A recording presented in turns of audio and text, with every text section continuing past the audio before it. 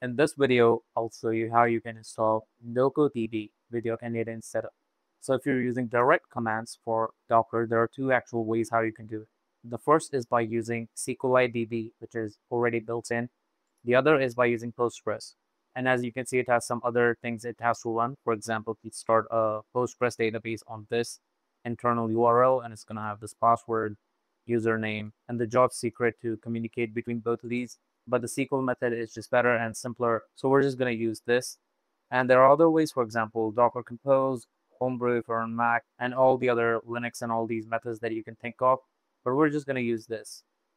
So I'm going to copy this command, and I've actually changed the command a bit. So if you see closely, it says pwd, which means print working directory. So wherever your terminal is running, it's going to take that location, and then it's just going to append with this entire string. So rather than doing it, because everything for me is installed in this folder, which is C, Docker, and the actual folder, so I'm just going to use this command. And I'm also going to change the port because I'm using the 8080 port for some other application. So if you're not using it, you can just use it, or you can just change this first part. So I'm going to copy this and take the code inside a text editor and change a few things. So as you can see, I'm going to run the NocoDB container in the detached mode. It's going to store everything here. And I'll actually select this to be 9090, so nothing interferes. I'm going to take this inside of Docker and open the terminal and then paste it here. So if you haven't downloaded NocoDB previously, it's going to download some files, and when it's done, it's going to give you a container ID, which it has created. And now you can see the container is created. It's actually using 120% CPU, so it's doing all the hard work in the backend. As you can see from here, it's mapping the database and all these things.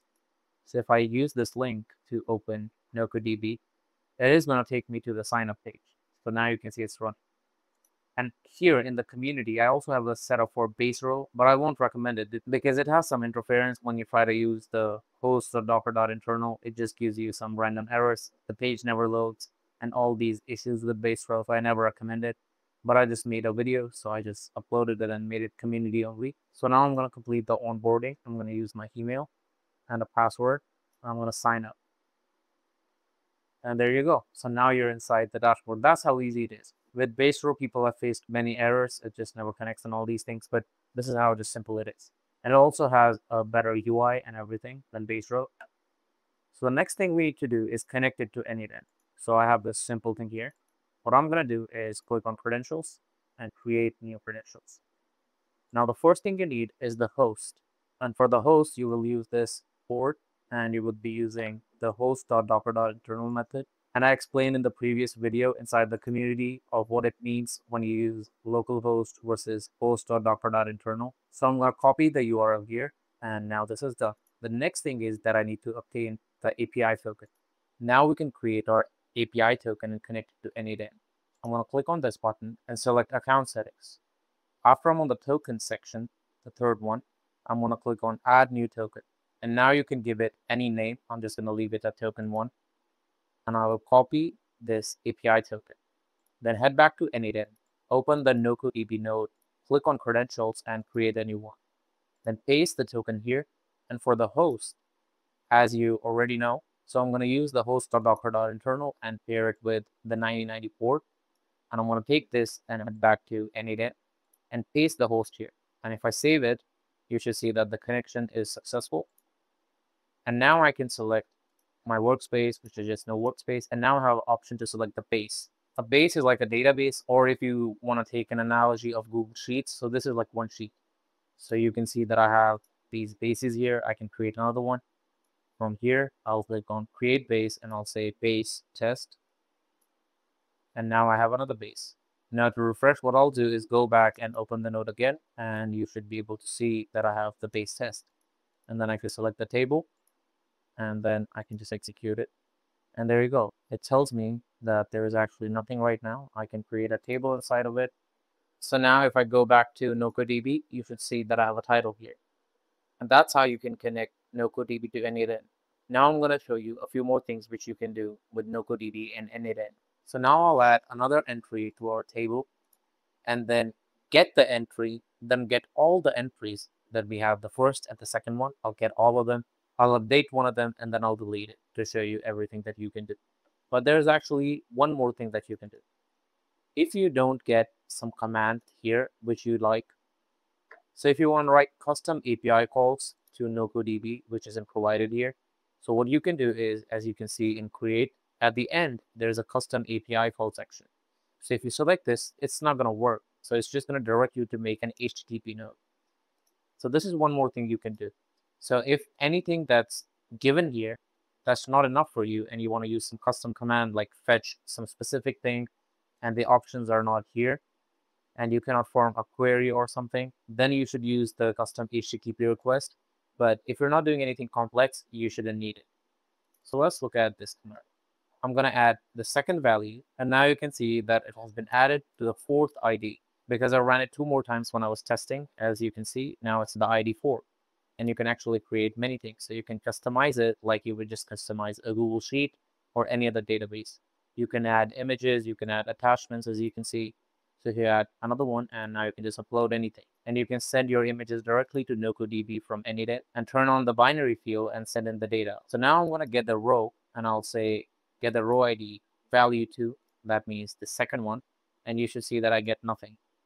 And there you go, I get null. But if I do 4, I would get second. Perfect, because there is second on the fourth one. Now to get all the rows, you can just select this one, and you can set up your limit. And you can also select download attachments if you want to attach it. So now you can see that I have 5 of the rows, and I get hello in the first, second, and the fourth. Now I'll show you how you can use the update operation. And this is a bit tricky. Some people get lost in this. So the first thing that you need in the update operation is to specify the exact ID. And by ID, as I already told you, these are the IDs. So if I click on add field, and the field name should be either ID like this, completely small, or it should be capital I and D.